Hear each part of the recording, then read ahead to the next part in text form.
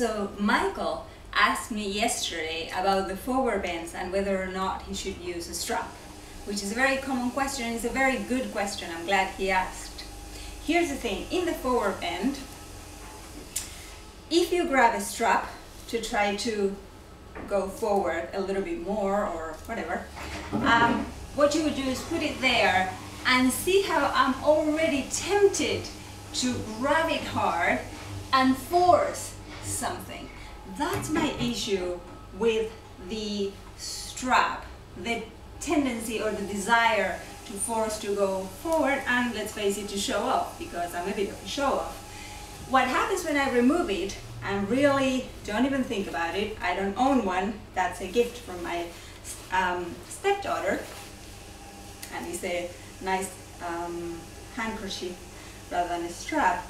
If you sit already with the separating the flesh, making sure that the tailbone is going into the floor, making sure the thighs are engaged, the feet are flexed as if you had a wall in front of you, then already you're engaging all of the legs and you're getting much more of the benefit.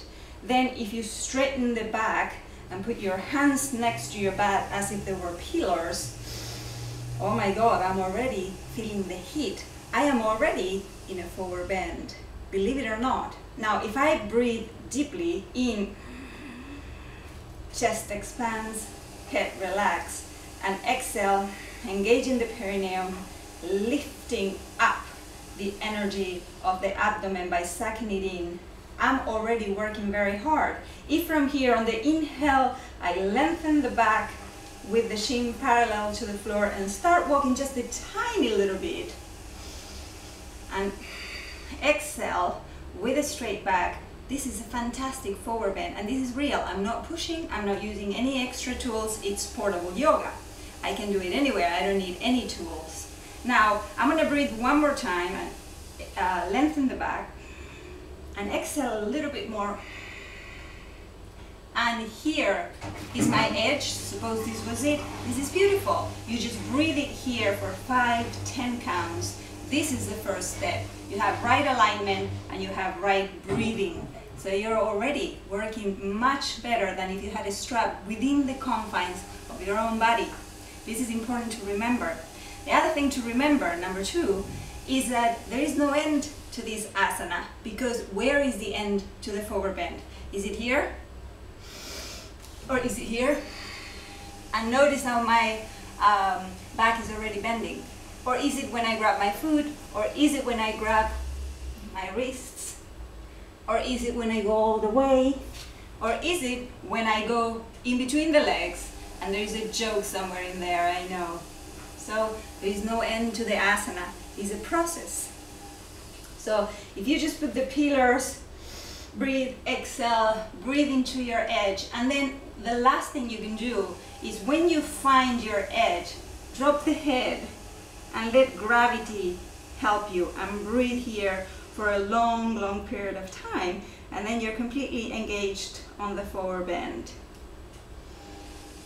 For those of you who've been thinking about using a strap, if you want to use it, go ahead. Just make sure you know, you're aware of these things, and see what is it exactly that you're doing with the strap. Okay. Now, let me give you a third tip, and this is mind-blowing. If you get a person to help you, say you get to here, and someone holds your hand, and from the other side, because they're sitting here, they touch your feet. So you're holding their hand and they're touching your feet.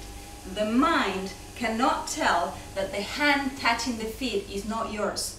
It will begin to get the idea that you're the kind of person that can touch your feet.